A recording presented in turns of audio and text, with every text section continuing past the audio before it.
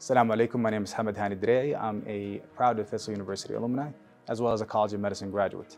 I currently work as a neurology physician in King Faisal Specialist Hospital and Research Center in Riyadh. I worked with many youth in Alfaisal. We worked with clubs, we created solutions for our community, and we made ideas become reality.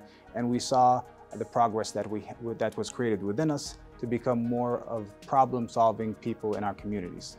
This was a talent that was taken with me after graduation and allowed me to see more about how I can benefit my community. So I started working with a lot of youth groups, grassroots projects, and guide them towards more sustainable thinking and environmental thinking, and as well as economical thinking.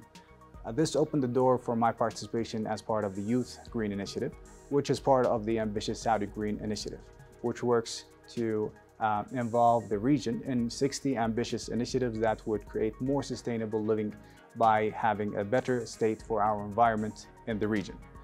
We spoke with a great set of speakers where we spoke about leveraging technologies for the greener grid, where we saw that technologies need to be reimagined in order to eliminate 51 billion tons of carbon, as well as to rethink our conversations in social media, because 30% are taking action when it comes to environmental challenges, and that's not a big enough number. We need to rethink our conversations to take them into a more educational literacy in environment, as well as a call of action to create and do more for our societies.